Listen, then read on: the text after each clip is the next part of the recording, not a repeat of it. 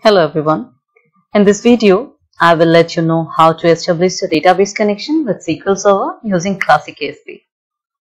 Therein, we'll perform the basic database operations like insertion, deletion, updation, or selection of records to or from a database table. Here, I will create a basic HTML form to accept data from the user, and the collected data will be stored in the specified database table using Classic ASP code on the server. For the demonstration, here I am using Windows 8 operating system, SQL Server 2012 database tool, IIS web server, and Mozilla Firefox web browser. The entire process can be categorized into three paradigms. The very first one is with respect to the database, wherein we'll create a database and we'll create a table within a database. Then we'll create a data source name. Later, we'll create a site with the help of IIS Manager. And next, the final step is for coding, wherein we'll create an HTML form and few ASP files. That's it. This is the summarized form of what we are going to do in this video. So let us begin with the creation of a database. And for this, let me open the SQL Server Management Studio.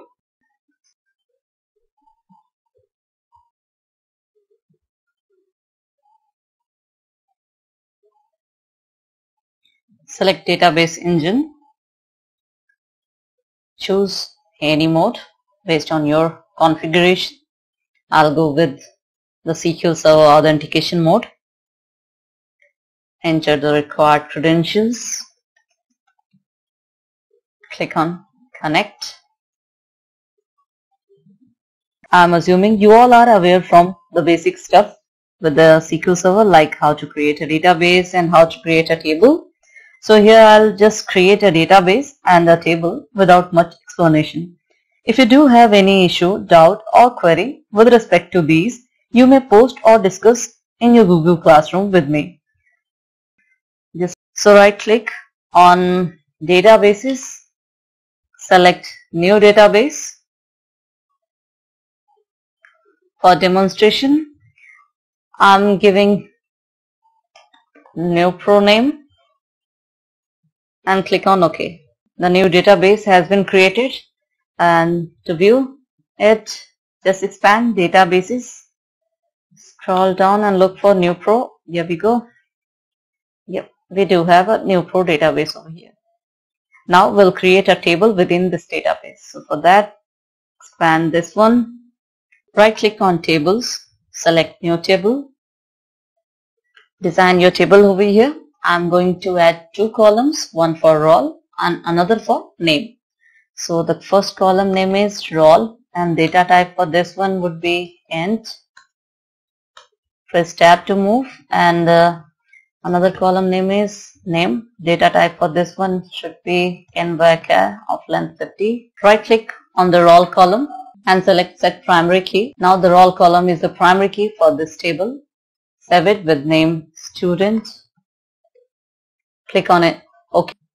That's it. We are done with the creation of a table within new pro database. Now we'll add few data within our table for demonstration. So here we go. Expand the table.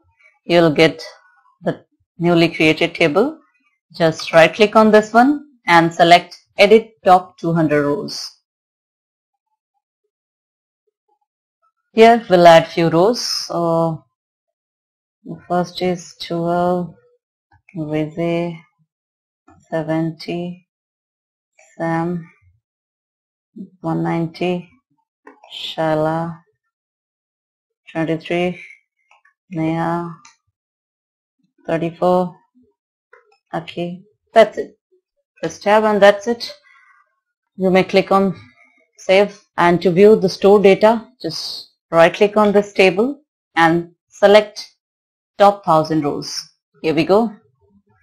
The stored data over there, and that's it. We are done with the very first step. Now let us create a DSN. To proceed, just minimize this window. Now let us create a DSN, and for that we need to open administrative tools. You may open right from control panel or just type in the run window, control admin tools and click on OK or press enter. This is what the administrative tools interface will be there. Here, for the creation of data sources, we need these two options. From a previous shared file, you may learn the architecture of ODBC in detail. Choose the type, that is 32-bit or 64-bit, based on the type of application with which you need to establish a connection. In my case, SQL Server is of 64-bit, so I'll choose this one. Here too, I'll recommend you to learn about this interface from my previously shared file. Click on System DSN, click on Add, choose an appropriate driver. You need not to install this driver explicitly if SQL Server is already installed in your system. So just click on Finish, give an appropriate name. For demonstration, I'll give a new Pro DSN, add a bit description about the DSN, and here I'll write sample DSN demonstration.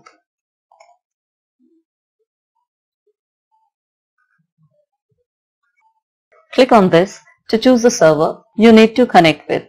If nothing is specified here, you need to add the name of the server which you have configured during SQL Server installation. You can check this one here. Open the SQL Server Management Studio.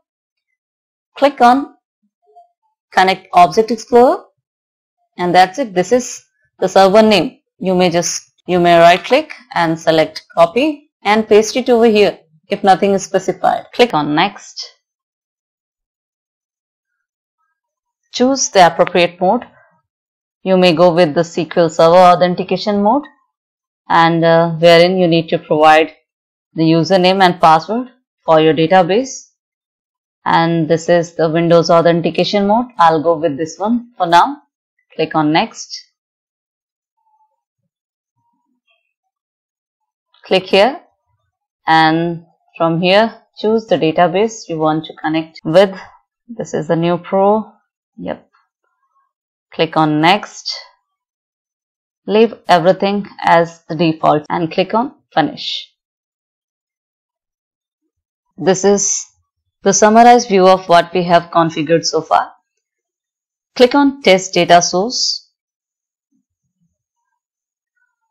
You can see here the test is completed successfully. Click on OK. Click on OK. You can check here the newly data source name has been created, and if you want to modify this one, just select this and click on Configure and follow the same procedure. For now, click on OK, and thus we have completed our second steps as well. Now we need to create an ASP website using IIS Manager. So open the IIS Manager in the Run window, type init mgr, press enter or click on OK. This is the interface we'll get over here. Expand the server. Right click on Sites. Select Add Website.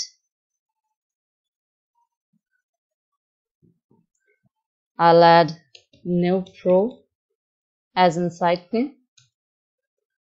And in the physical path, browse, and we'll create in C drive, inet pub, www root, and therein we'll create a new folder. Click on Make New Folder, and name of this folder would be same as of the site name.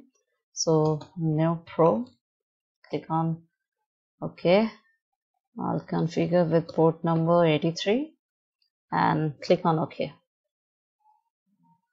As you can see over here, the new site has been created on port number 83. That's it. Close this window. Next, we'll browse the directory where the new folder has been created, that is C drive, inet pub, www root, and new pro. Right click on this one and we'll select Properties. Click on Security, and here we will assign permission to a specific group or username. Click on Edit. For this demonstration, I'll assign with the users as well as IIS users. Click on apply, click on OK, and that's it, done. Permission has been configured successfully.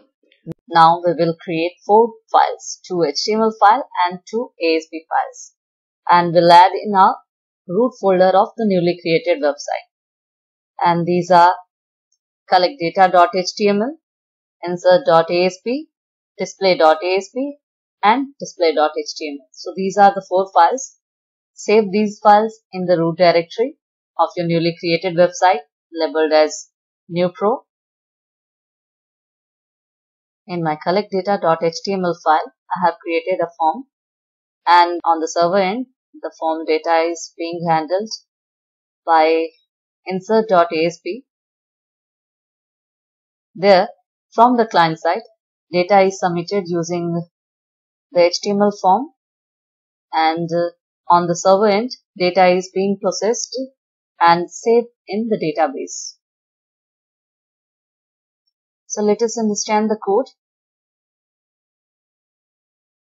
Here I have created 4 variables. First, con variable is used for holding the connection object, rec for holding record set object, and nm and rl for holding the different username as well as role submitted by this form from client end on the server. Now first we'll create a connection. So for that we'll write this line, and then we'll have to create a record set object that will point to an individual record of the table. And this is an example of database connection using DSN. Just now I have created a DSN named new pro DSN, and I'm passing this name only in the open method of connection object. And like this, after the execution of line number 15, the connection will be established if everything is configured correctly and the resources are available. Next, I'm just collecting data submitted from the user via the form. I'm storing the username in the nm variable, storing the roll number in rl variable. Now to insert these data, I'm using insert SQL statement. To execute the SQL queries, execute method is used, and to call the execute method we need to use connection object like this one, and for the confirmation only I wrote a single line with a message data has been submitted successfully. Now let us execute this one. Open the web browser, localhost configured on port number 83, collect data.html.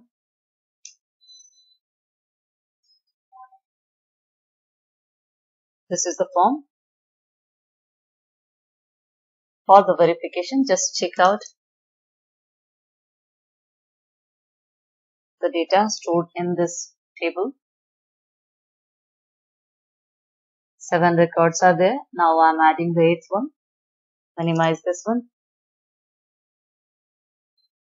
Adding a new data. Name I'm adding Mike. Roll number is 34. Yeah, I'm getting data has been submitted successfully. Let us verify this.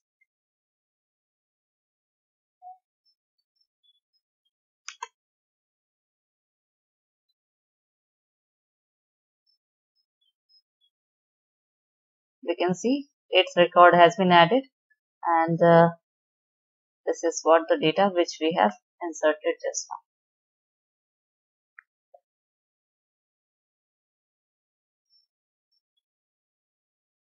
This is how we insert data within the database. And now to display the data stored in the database table, I have created an HTML file with just a button within a form. This HTML file will hold a form having a single submit button with value display data. And to retrieve from the database, the code should be like this. Here, the retrieved data from the database table should be displayed in a tabular structure. So for that, I have created an HTML file, and within that, I have added ASP codes. procedure is quite similar. First, we need to create the connection and create a record set object, open the connection, and this time, after execution, this query will return multiple rows that will be stored in RS. I've created a table with heading, and this is what the code for traversing data stored in this RS field or stored in this RS variable. This is the code through which we will traverse all the records stored in this RS field. This is what the code via which we will traverse the entire codes stored in this RS variable. So I have created, first create a loop, and this loop will begin. By default, this will point to the very first record, and we will have to move right from beginning till the end. To identify the end of the records, we do have a special character, that is EOF, and we have used do until loop. Within that, dynamically I'm adding a row, and within a row data. So this is for row creation. This is opening a row, and after performing, this is opening and this is closing. And within each record, we do have multiple columns. And for retrieving values from each column, I'm using for each loop. And each column value will be added as in cell for this table. That's it. And let us see this code in action. And this time I'll have to use display.html. Click on display data. Here you can see the list of values stored in the database. You may match.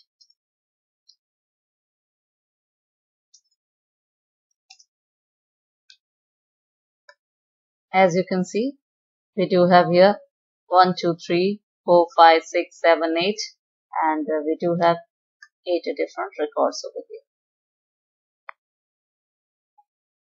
That's it. This was the basic demonstration for communication with database. I will suggest you to practice even more and customize the output by adding different styles. Similarly, perform the other operations like deletion or updation by replacing the queries over here. That's it. Practice well and keep learning.